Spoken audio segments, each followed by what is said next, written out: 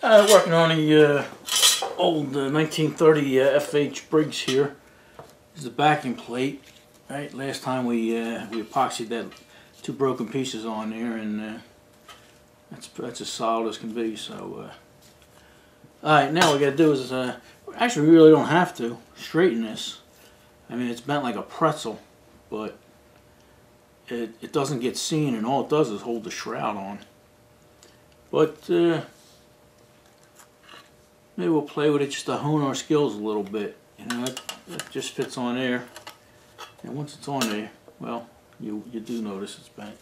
But this side here is where the UPS guy took care of it for me, and then down here it's sort of bent up because it was warped, and down here it's bent down because it's warped, and even up here. So this thing is it's pretty bent up, but let's see what we can do. Let's look it over. Alright, first I want to try and get matter of fact, I'll show you on here. It's easier to see on here. Right here it's nice and flat, this one section. But this section, maybe I'll put it this way so you can see better. Let me get this out of the way. Right? You don't have to see that. Alright, you see on the flat plate here, this whole side here is all lifted up. Same with over here. And then this is all bent. So to start with, maybe we'll just grab this here and try and straighten what we can, you know, before we start banging on it.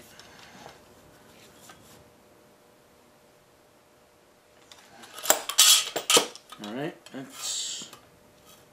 we got that a little better. Same with down here.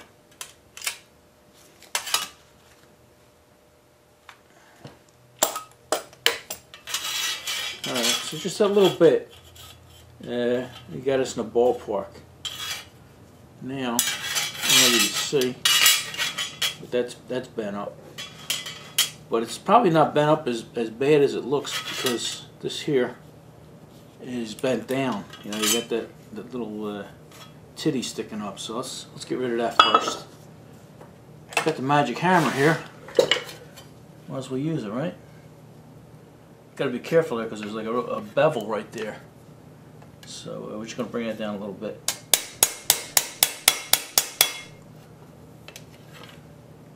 Okay.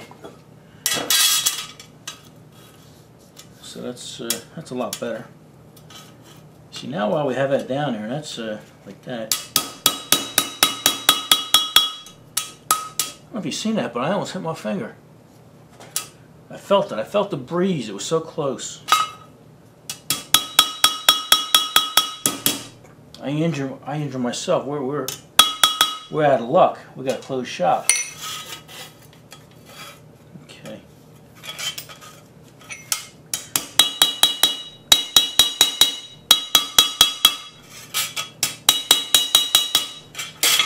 It's getting better.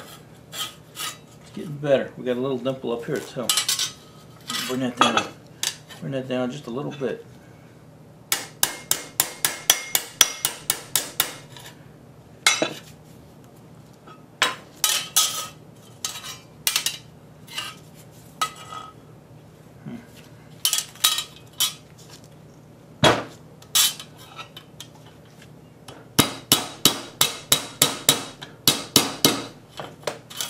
Okay, let's straighten that up. Better than it was.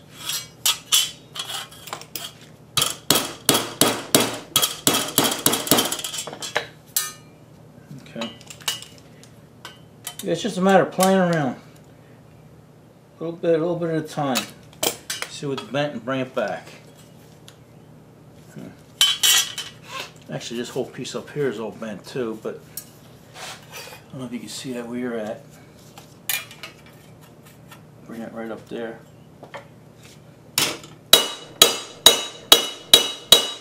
I forgot to warn you guys with the headphones. Go ahead, get them. I'll wait a second. Okay.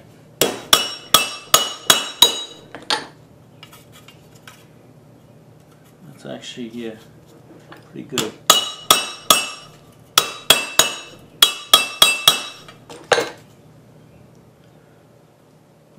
at that. Look at that. Straight as an arrow there. Okay. We just look around, see where it's spent, and then we finagle it a little more.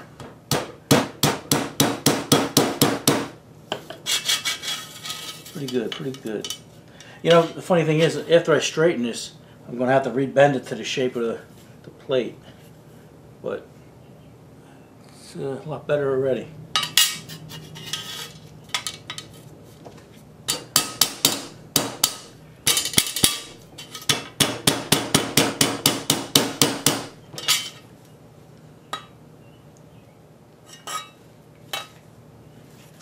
Sometimes you just get your hands, push on it.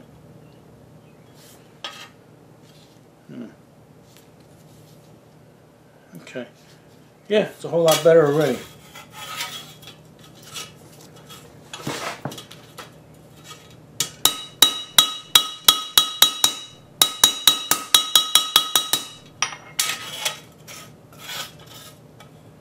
Like I say, all it does is hold the shroud on. Alright, I'm going to play with it a little bit longer, then we'll show you what it looks like. Alright, yeah, I played with it for a couple minutes and came out pretty good actually. I'd say better than factory. I don't know how well you guys can see that, but you just see around there how smooth it is. You know, so it came out pretty good.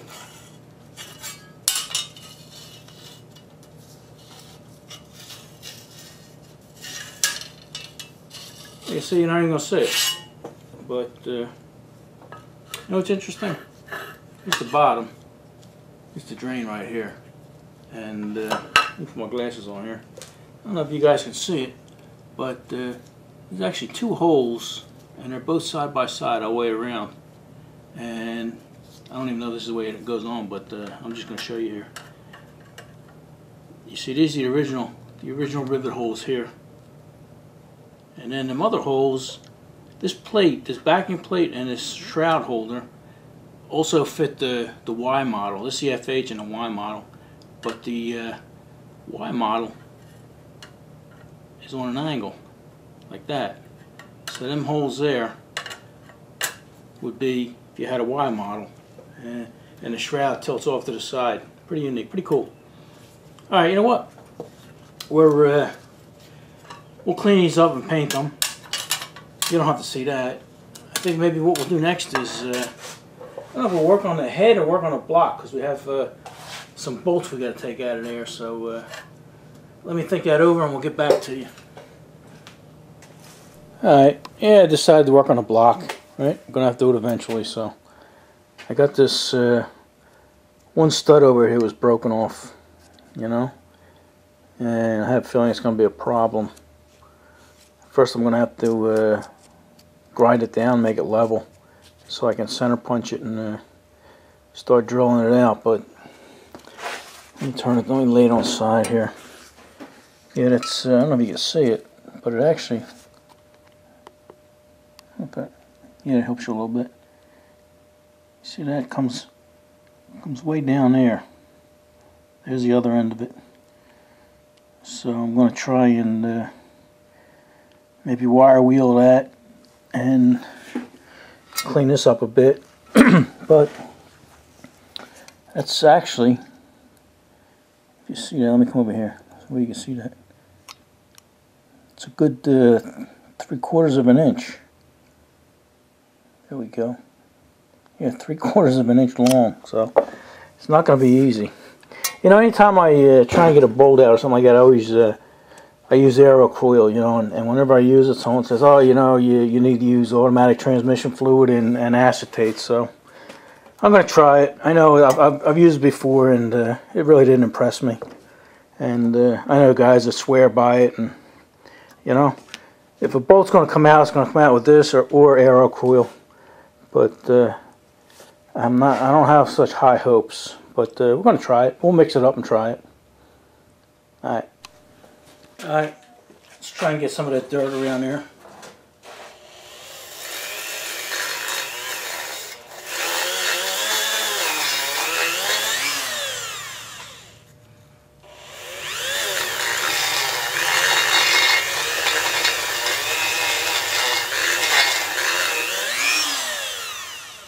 Oh well, it's the best we can do.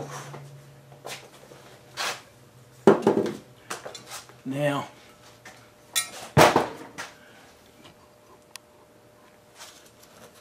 there we go. I have to come all the way up here, you guys. Put you guys in view. All right, let's grind that down, and hopefully we can still see where the bolt's at.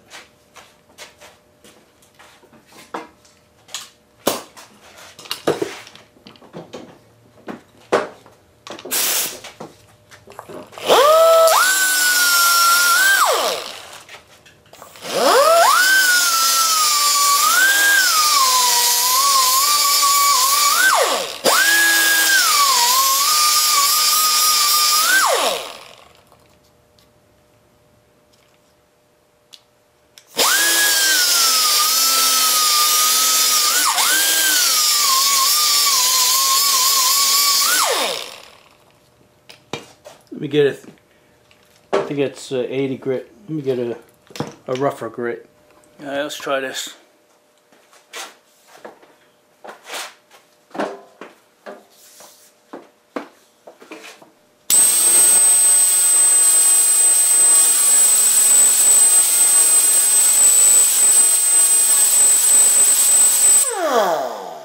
It's a little better.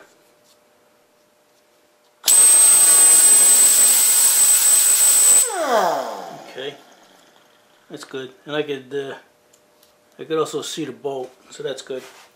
All right, let's mix up some of this magic potion here, acetone and automatic transmission fluid, and we'll put it on there and let it soak for a little bit. All right, let's mix some of this up. Try not to get too much all over the place. I just got a little tiny cup here. We don't need much, right? 50-50? Alright. That's a little too much. Alright. And then 50% acetate. Acetone, same stuff. Alright. There we go.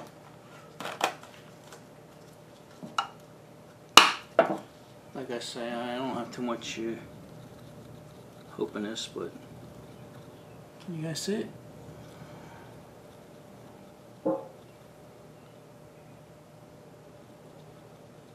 It's actually mixing pretty good, I can see it.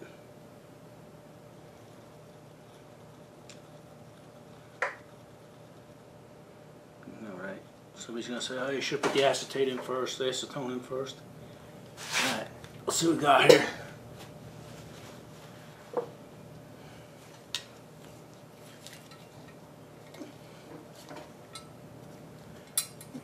Can you see it?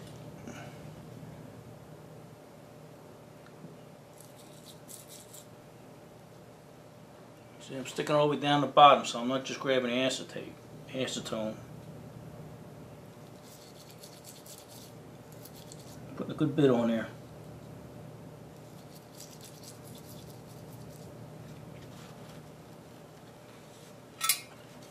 Now I'll turn these around here. Put some on the top.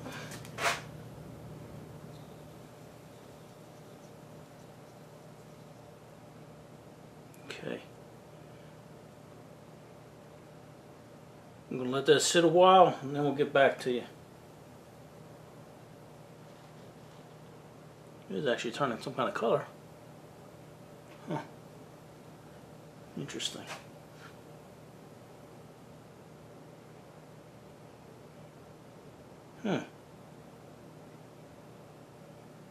Interesting. It is doing something. That's crazy. Let me take you off the stand here. All right, hold on.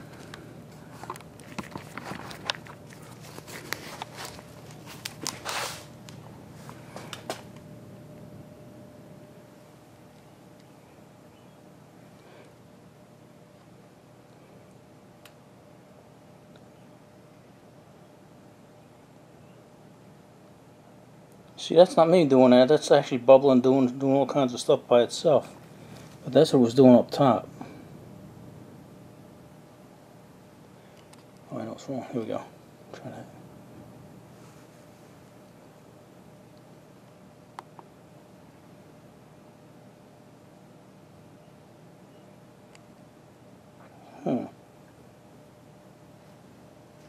We'll put some more in while we're watching it. Oh, sorry about that.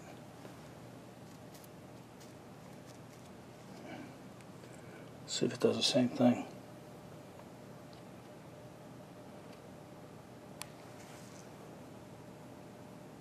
See, it is doing something. Almost like Alka-Seltzer.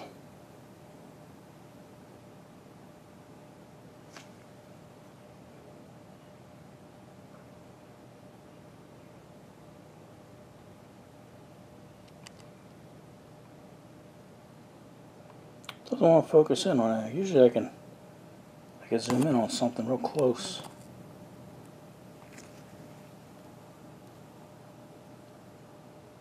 Don't want to do it. There it goes. It's doing it.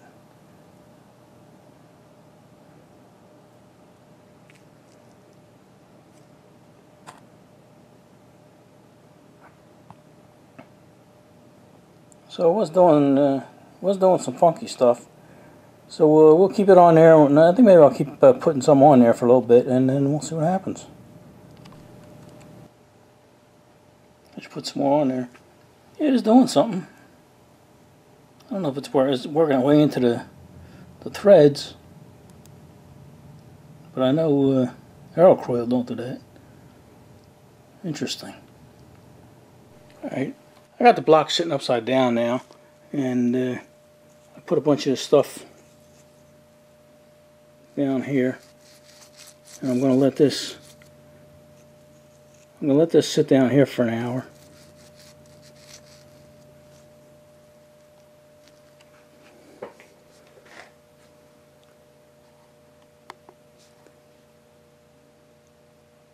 See it bubbling up on there. You see that? I'm going to put more in here after it touches back down, but we're going to give it a chance. Let it do its thing.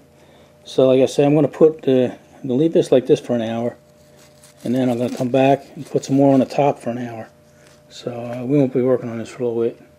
So I'll see you when I get back, and let's hope for the best. Alright, it's the next day, and I wanted to give this the best chance I could for it to work, and I had it turned upside down, and I kept putting some of that magic fluid on there on the bottom of that bolt, and then I turned it over. You know, I did that for about 8 hours. Then I turned it over and put some more slop on the top here, and you see it all over. You know, saturated pretty good. And then I kept putting that on there for another 8 hours or so, and then let it sit overnight. So like I said, I want to give it its best chance. And then even this one here, this head, you can see I got it. You know, it's been like that overnight. So when I start to work on that, hopefully that'll help a little bit. So, all right, what we're gonna do with this now is I'm gonna get my center punch, and we'll try to center punch a tiny little hole in close to center as we can, and then we'll put in a drill press and try and drill it out. All right, let me get set up, and then we'll get back to you. All right, let's try and put a hole in here. Center punch it. Good thing I could see the outline of the whole thing. I don't know if this is gonna be better. Wipe it off. Yeah. Okay.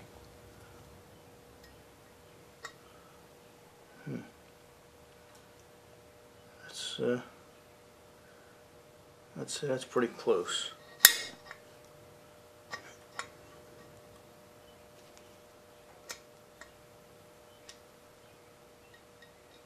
Yeah, it's pretty close.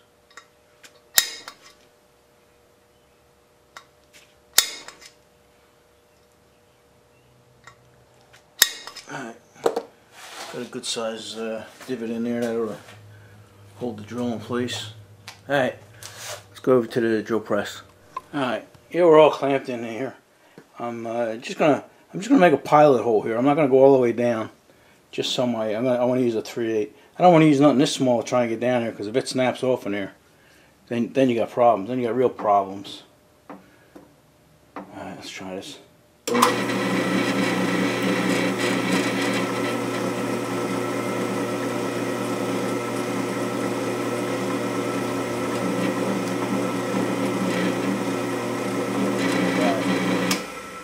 Alright, that's good enough to start my 3/16. That's a 5/16 hole, so I'm going to start with a 3/16 bit. Alright, let's give this a try. Ooh, I was left-handed. Try it right-handed here. Okay. We're all cranked down there.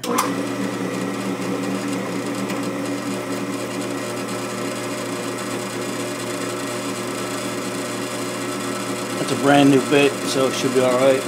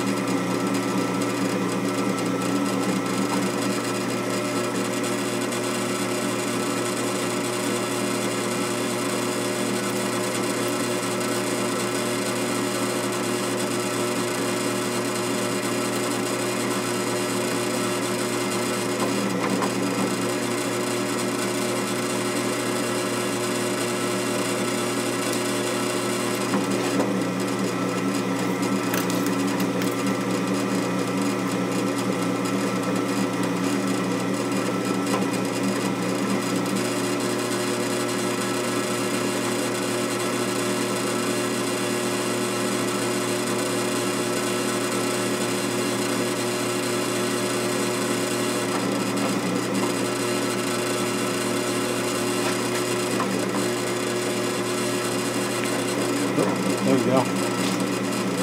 Alright, we're through. I'm going to look down there, see how close it is on the bottom. Alright. Yeah, when I drilled that through there, good thing I used a 3/16 because it just touched the threads. And that might be good because I tried an easy out already. And I even collapsed some of the top here with a chisel. So maybe I'll try this stuff here. The last thing I want to do is heat. Everybody's saying heat it up, heat it up. The last thing you want to do with cast iron is heat it, because when it cools down, you always have that chance of it cracking. You know, it's very brittle, fragile stuff. You know, even when you try and cool it down slow, you know, it doesn't always work. So I'm going to try this this stuff here, freeze off. What it does is it freezes it. I just want to get some movement in them threads. It says here, hold it on there for 5 to 10 seconds. No, 10 to 20 seconds. So let's try that. All right. 1, 2, 3.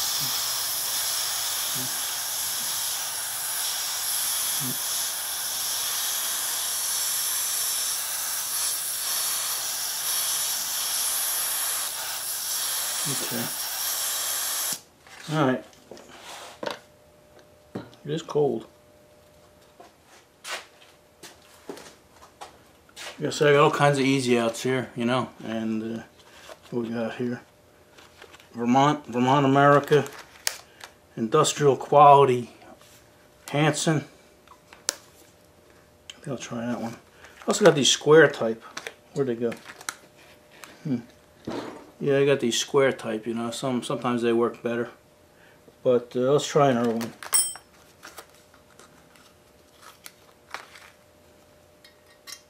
If that don't work, you know what? Since I do have some threads on here, if this don't work, and I'll spray it down with some more.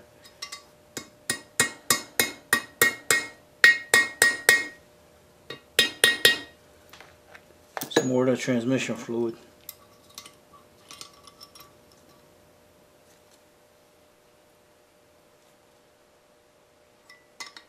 No, I don't think I'm getting any movement.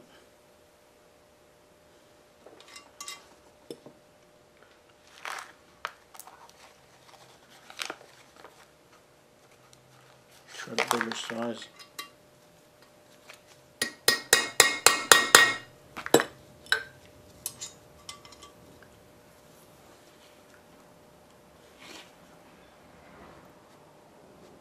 Yeah, I'm not getting any movement at all, so. Last thing you want to do is snap one of these off in there. Ay, ay, ay. Alright, I'm going to juice that off.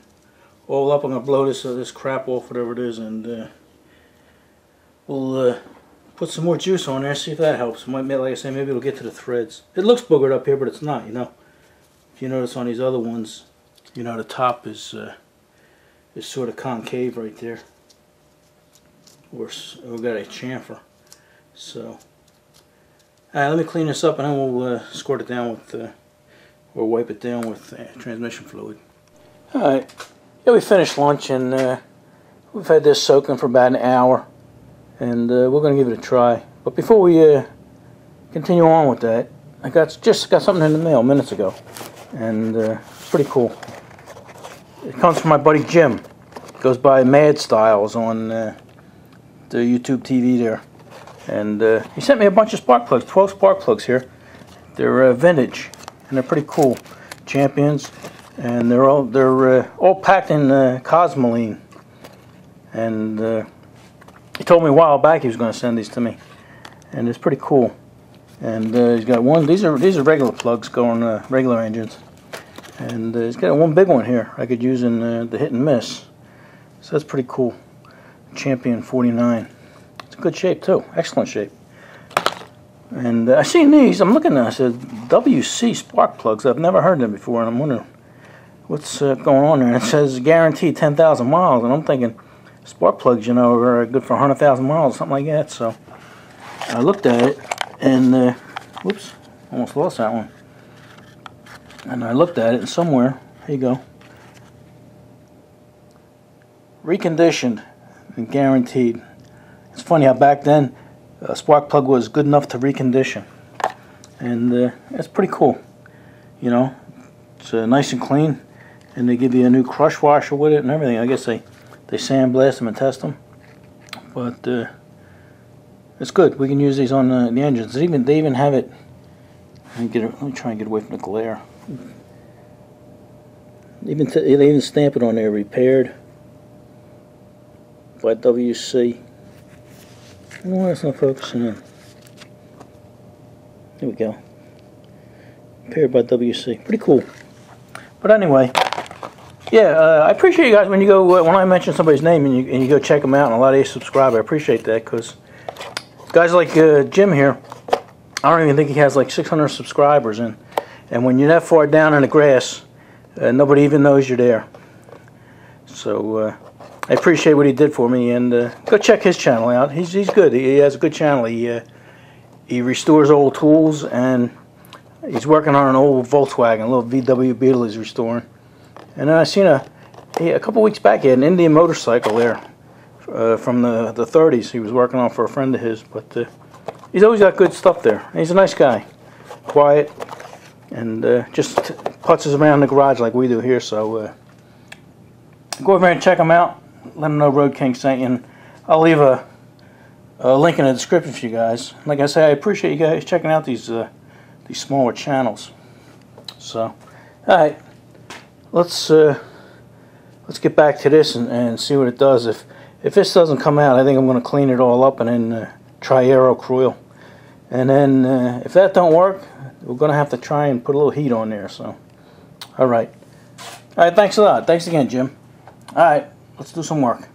All right, the transmission fluid doesn't seem to be working, so I put a plug in the bottom there, a golf tee, and I filled that hole up with some Aero-Coil, and we'll see what that does. We'll let that sit for another hour, and then if that don't work, then we'll hit it with some heat.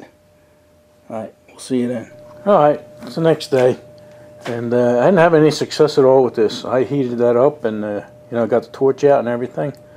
Had Aero-Coil. Aero-Coil didn't help, so I'm just going to drill it and retap it, and it should be okay. I don't suggest anybody else do that, but that's what I'm going to do, and we'll see how it turns out. Alright, yeah, that worked out well. Sometimes it doesn't, believe me. And we didn't have any room for error here either. I don't know if you can see how close that. This is the one I just tapped out, and I chased all these other threads, and they're all pretty good. Don't look like it's focusing in on, but there's no room for error. You know, this I don't know if you can see on this, but let me turn that light out. But you see them bolt holes? There's not but a centimeter there between the cylinder head and the thing. And also these bolts, they're special bolts, and that head, you know, fits right inside that little that thing there. So there's, you know, there's no play at all once this is on there. Let's see if I can figure out how this goes on. I think here's your fuel line. Okay.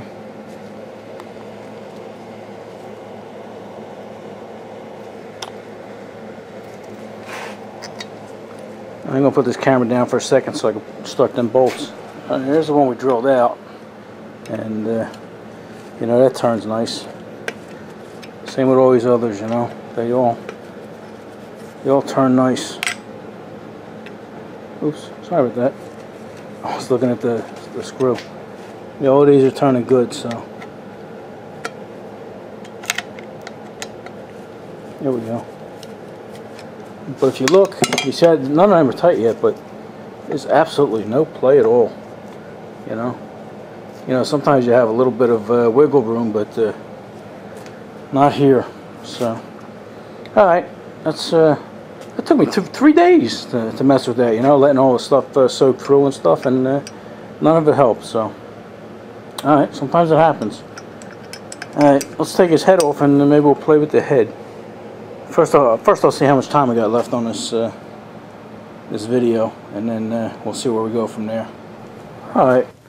Yeah, I was going to take the pin out of this, but I checked this video, and I think his video is over 30 minutes already, almost 35. But I did try that pin, and that pin did move. I got movement out of it, so that's a good sign. However, I was going to take the spring out here, the keepers and everything, and that's pretty tight, so I might just leave that the way it is, you know. Why create problems? But anyway, yeah, it's the video's getting too long to start another segment, so what do you say we wrap this one up? And you know, we got a lot done. You know, it took a long time just for that, just to take it, make that bolt hole, so, and straighten out the backing plate and everything. So we got something done. So I appreciate you guys hanging in there with me, if you stayed here this long. So what do you say? We'll see you in the next one. All right, enough of this.